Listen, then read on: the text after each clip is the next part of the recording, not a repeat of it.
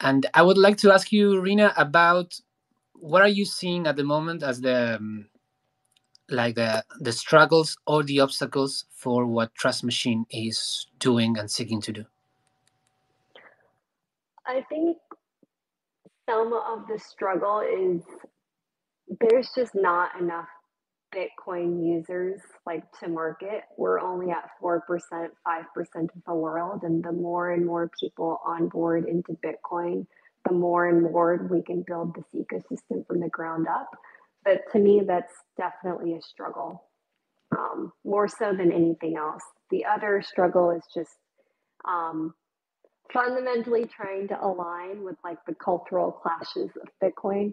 You have a camp that do not want to interact with the base layer with the L2s whatsoever, and then you have a camp that are very much going to march in their own direction because uh, Bitcoin is open sourced and anybody can build on Bitcoin. And I think kind of bridging some of those divides would go a long way because at the end of the day, if you have any bit of stats, like you are a Bitcoiner and that's all that matters. And some of these like interpersonal squabbles like do not need to make the light of day. Yes, yes. I think this cultural divide is hurting the space more than it's helping it. I hope we can get past it. Hopefully, and we like I see the same thing, and that's why when we started this series of spaces, I noticed that most of the Bitcoin spaces and most of the Bitcoin podcast, they are very on one side of that cultural divide.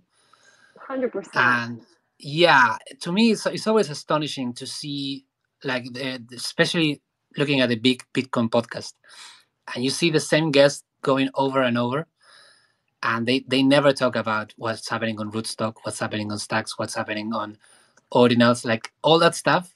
It's almost like it doesn't exist. So when we started these spaces, we were like, no, we want to give a voice to the other side. We want to talk to the builders. We want to talk to people in other ecosystems, because there's otherwise it seems like that those voices that just don't get heard as much.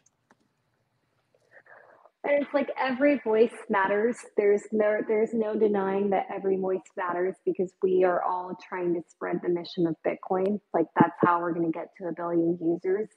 But we can do an even better job of educating institutions and retail alike of what can you do with Bitcoin, what applications you can deploy it into, what products to use, and even open up the conversation of what do you want to see built on Bitcoin, because there's so many of us who are trying out different experiments, but all of us build for the same collective community of if you have Bitcoin, we build for you. Yes, yes. I always find that narratives that unite are always much stronger than narratives that divide.